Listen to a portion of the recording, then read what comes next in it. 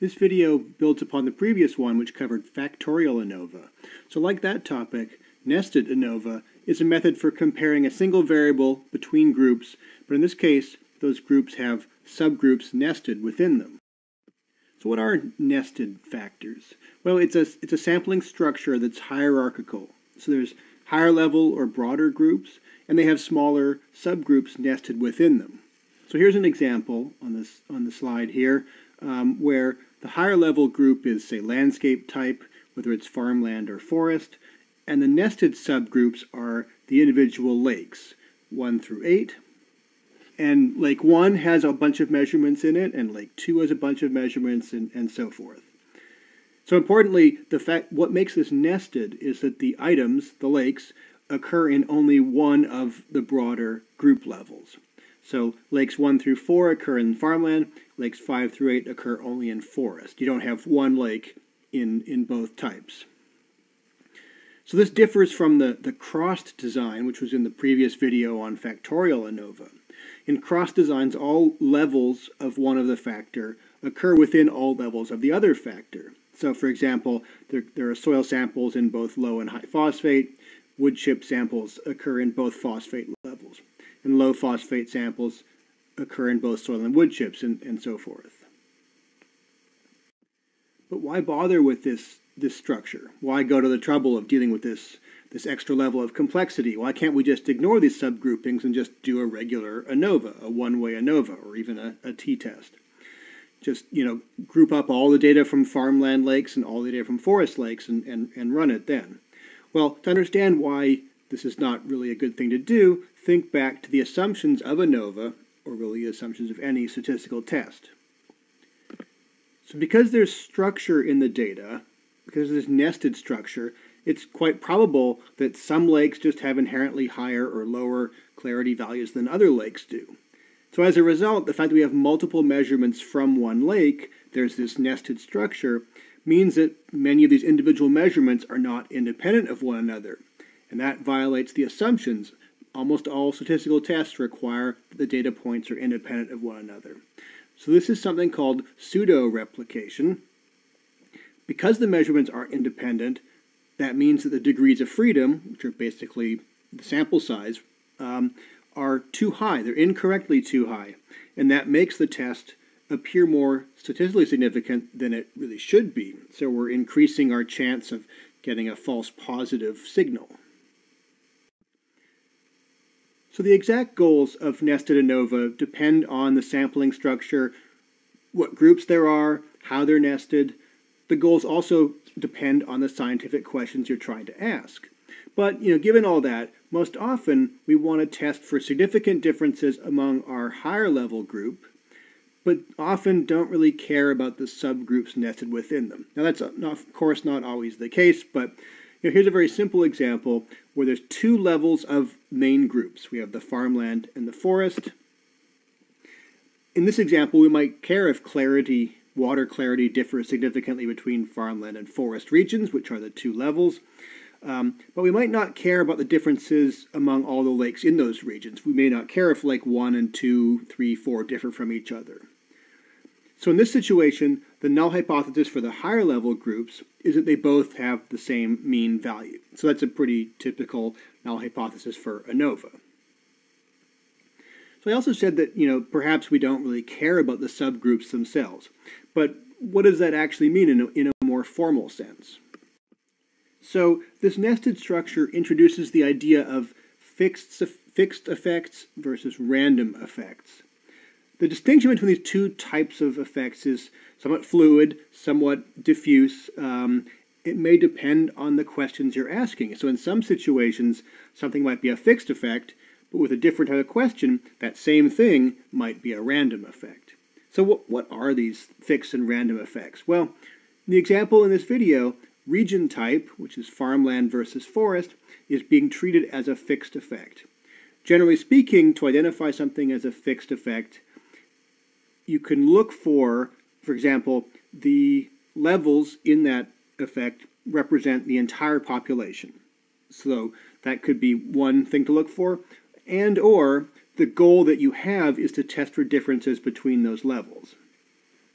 So in the example we have here in this video, there probably are more types of land use than just farmland and forest, so that doesn't really meet the first one. Farmland and forest probably aren't the entirety of land use types in the population. But we're treating it as a fixed effect regardless, because our goal is to test for differences between farmland and forest. So you have to treat it as a fixed effect. Also, sort of generally speaking, to identify random effects, you want to have things where the levels within it are random samples from a much larger population, and or you're not really interested in the differences between those levels. They might be kind of nuisance noise in your data. Well, in our example in this video, both of those cases are perhaps met. I mean, it's a hypothetical example. Unless there's exactly 4 lakes in each region, we have a sample of lakes from a bigger group of lakes. But more importantly, in this case, perhaps we don't care about the differences between the lakes, so we're going to treat it as a random effect. So if the nested subgroups are being treated as a random effect, the null hypothesis for them is that the different subgroup levels don't add overall variance to the model. But really, the statistical results for random effects typically aren't even reported or investigated in this type of study. Now, in contrast, if these nested subgroups are fixed effects, say we actually do care about the differences among the lakes, we have some reason for wanting to know if Lake 1 and 2 differ from each other and differ from Lake 3 and so forth, we could treat them as fixed effects, and the null hypothesis then would be the same as for the main group, that the means of each level in our category is equal. So what is the requirements for nested ANOVA? What are the assumptions that this test is using that we have to make sure that our data meet? Well, first you're going to need one continuous dependent variable, also called the outcome or the response. Your question really is, does this variable differ significantly among the groups? So this is what you have in all ANOVAs. You also need 2 or more independent variables, but in this case they have to be nested. This is the main distinction between factorial ANOVA, where in factorial ANOVA the groups are fully crossed, so all levels occur in all levels. Here, the levels of our subgroups don't occur in all levels of our main groups. The individual observations or measurements that you're making must be independent of one another. This is partly what the nested structure is dealing with, the fact that there is a structure that makes them not independent unless you deal with random effects, for example.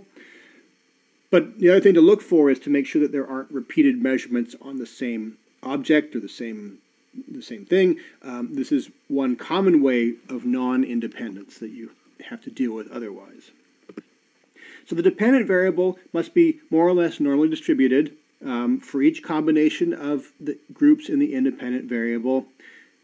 And there's also the homogeneity of variances assumption, in which the variance of the dependent variable should be similar for each combination of groups in the independent variable. And these are all assumptions and requirements that are typical of all ANOVAs, really. And finally, it's important to have a balanced design. And this means that there's the same number of subgroups nested within each main group. They're not the same actual items, but there should be the same number of groups within each main group. And there should be an equal sample size in each subgroup. So if the design is unbalanced, if you don't meet these assumptions, there are methods that try to deal with that. They're a bit beyond the scope of this video. You may want to consider other approaches instead of ANOVA even, such as something called mixed effects modeling, which I'll mention briefly at the end. So what does nested ANOVA do? Well, it starts with the general ANOVA approach, that is partitioning variance, or sum of squares, into different components. We have the between groups, the between subgroups, and the within groups component. Now after that, we will calculate F statistics, like is done in regular ANOVA, one-way ANOVA, also in factorial ANOVA. But here, the calculation depends on the structure, whether it's fixed effects or random effects. So if the subgroups are fixed effects, the F statistic for the main group is the between groups mean square divided by the within groups mean square, and the F statistic for the subgroup is the between subgroup mean square, also divided by the within groups mean square. But if you're looking at random effects for your subgroups, we don't really consider the subgroups F statistic, but the F statistic for the main groups is the between group mean square, in this case divided by the between subgroup mean square. So finally, what pieces of information are important when reporting the results of a nested ANOVA? Well, first, it's important to describe the structure of the model used. What were the random effects? What were the fixed effects? Go through the sort of the model structure. You should report the sample means for any fixed effect main groups that you might have. This is really what we care about. We care about the difference between means among all the groups. This is how big of an effect it was there. You should also report the various statistical parameters. The F statistic, it's 2 degrees of freedom. There's degree of freedom 1, degree of freedom 2 for the between groups and the between subgroups mean squares. And then the p-value for the fixed effects as well. And this is the information that can help you decide, how likely is there an effect? Can we tell whether the means differ in one way or another or not much at all? The statistical results typically aren't reported for random effects. Often, at least in R, you don't get F statistics or p-values for them. We're often not really interested in looking at them. We're treating the random effects as kind of to deal with this non-independence. So to wrap up, nested ANOVA could be a good approach, especially if you have sort of simple structured models with maybe one level of nesting and some random effects. But when the combination of fixed and random effects gets more complicated, or when the assumptions aren't met, and that also becomes harder to meet the assumptions the more complicated the model structure gets, there are other methods that are perhaps better. In particular, there's something called mixed effects models, which I'll cover in a future video, and these can be more flexible for more complicated sampling structures, more powerful when the sampling structure is more complicated. You could deal with a lot more fixed and random effect structures, and potentially more robust to assumptions. So, nested ANOVA is, I think, largely or starting to become superseded by mixed effects models, but it can still be useful in sort of simple situations where you have very, sort of straightforward nesting and good assumptions being met.